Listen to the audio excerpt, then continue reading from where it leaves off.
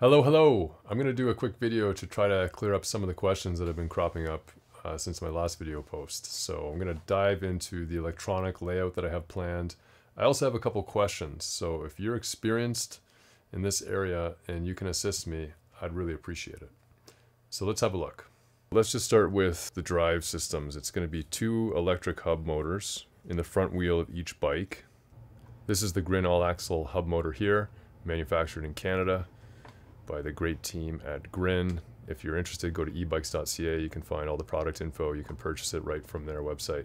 The bike that's in the picture here, this is my electric mountain bike. I will be using a bullet cargo bike with a big battery in the front cargo bay, but it'll still be, for all intents and purposes, wired up the same way as you're going to see here. Each hub motor will be connected to a Frankenrunner or phaserunner controller, also by Grin. The front controller I have mounted just on the handlebar stem.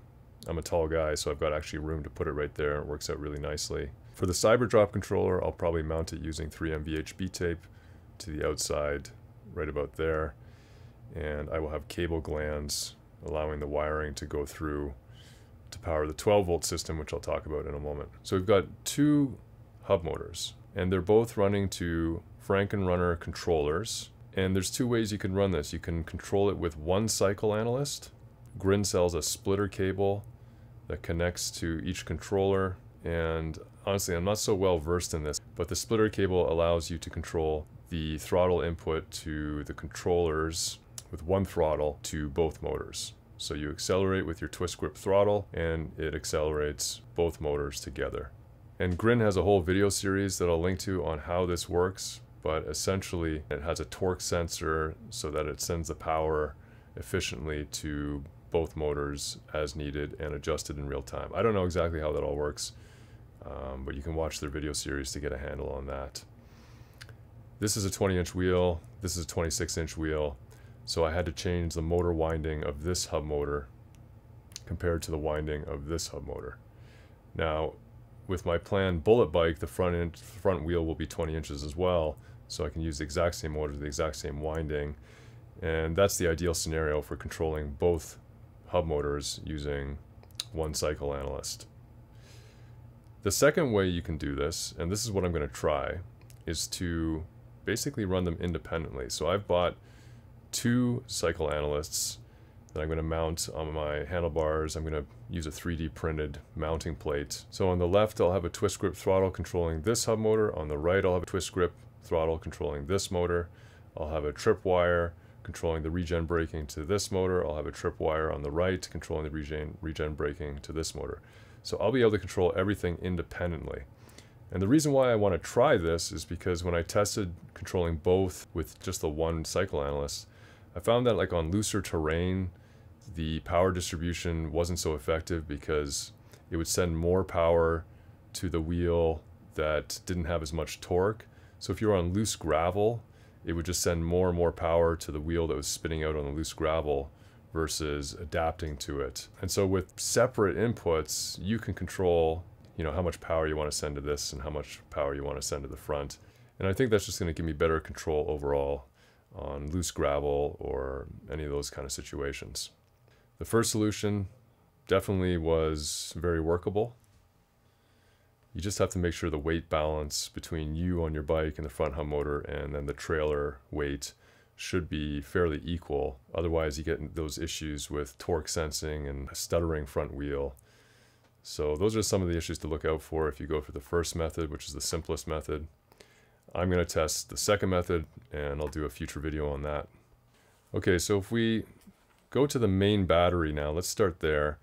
Just picture this as the cargo bay of my bullet bike. So this is the front cargo bay. I'm going to have the main battery in here. Still don't know exactly how big it is, but I'm thinking it's going to be close to 150 or even 160 amp hour, 72 volt battery.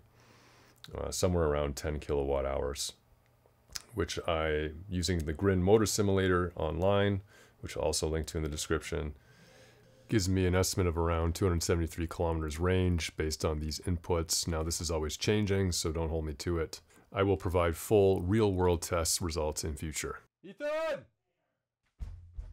Be quiet!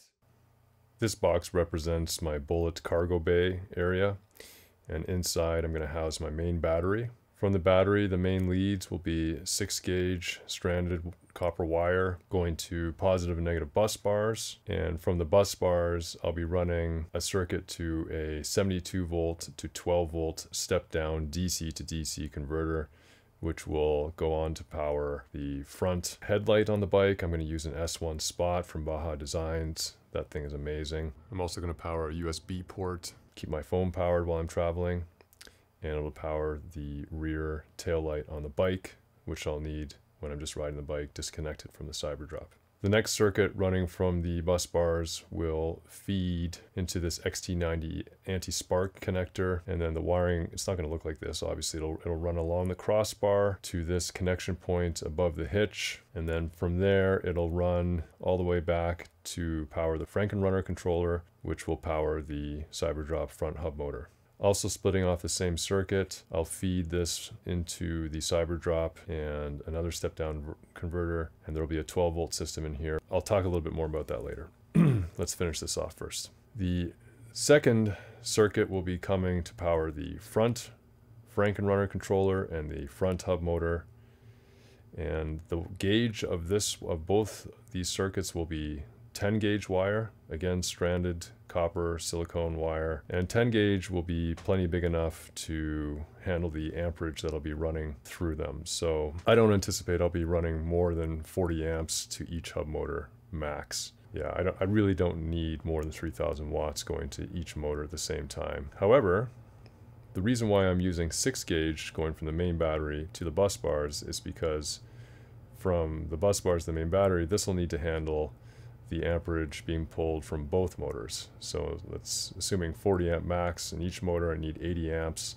So in that case, probably 10 gauge is going to be fine. I'm not going to be running it at max open throttle, but just to be safe, I'm going to use 6-gauge wire from the main battery to the bus bars. To charge the main battery, I plan on using 4 cycle satiators from Grin as well. I'm going to connect them in parallel, and I should be able to charge this big battery overnight in an 8-hour period using a typical 110, 120 volt standard household circuit, which are usually running on a 15 amp breaker. I'm going to mount the cycle satiators on the inside of this box, and then there'll be a plug. And from my experience, it's not hard to find an outlet with power out there on your travels.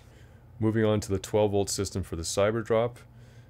Again, feeding into a 72 volts coming in through the cable glands.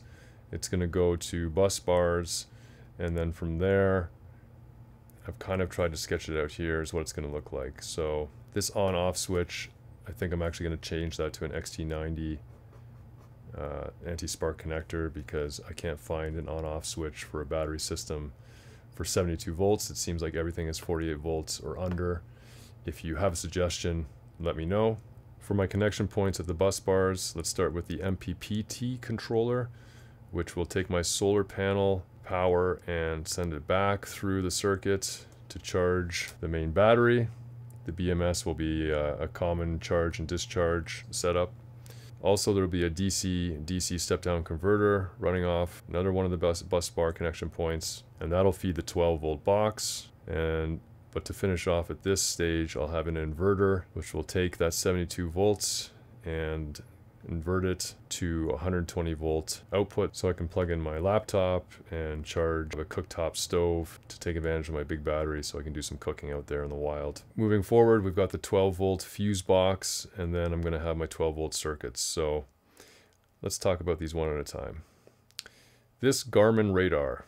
This is something that I would love some input into. I love what the product does. It senses the cars behind you. Now I can see, I have line of sight above the Cyberdrop when I'm riding, which is great, but I want some additional heads up when there's big trucks coming behind me, traffic, busy roads. This Garmin Radar is a great product. It's highly reviewed, except it's battery powered. So I want to find a way to hardwire it to my 12 volt circuit so that I can be on all the time.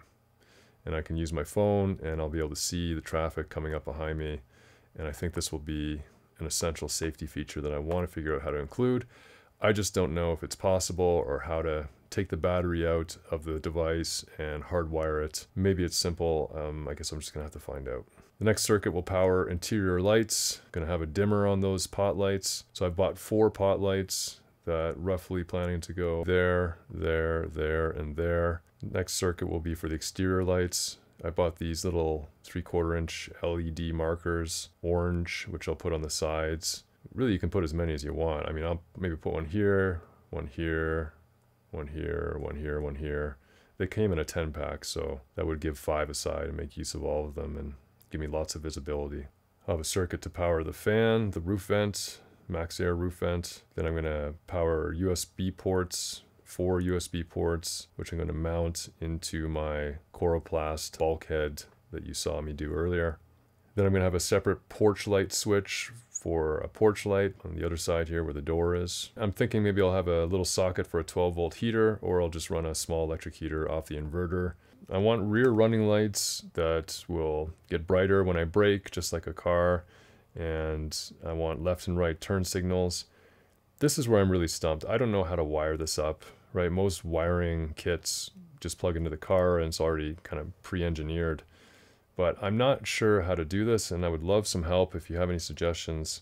I know from the Grin website that you can connect the trip wire to the brake light somehow so that when you pull the brake on the handlebar, it's going to make the lights brighten back here like you'd want them to.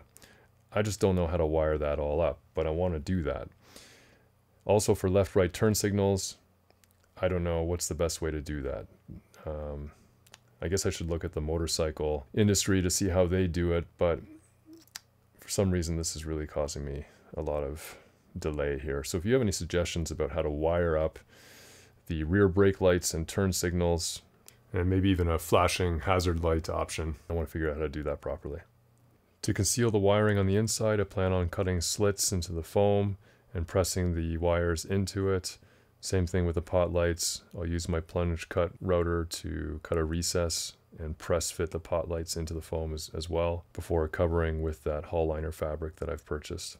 I thought about using a remote control lighting system for the brake lights and turn signals where you've got the control in the front handlebars and it remotely controls the battery powered turn signals and brake lights. And some of these even have motion sensors so that it just senses when you're braking and it automatically brightens the rear tail light. I would much prefer a hardwired long-term solution. So that's it. Keep the questions coming if you have them. Honestly, this is just my starting point.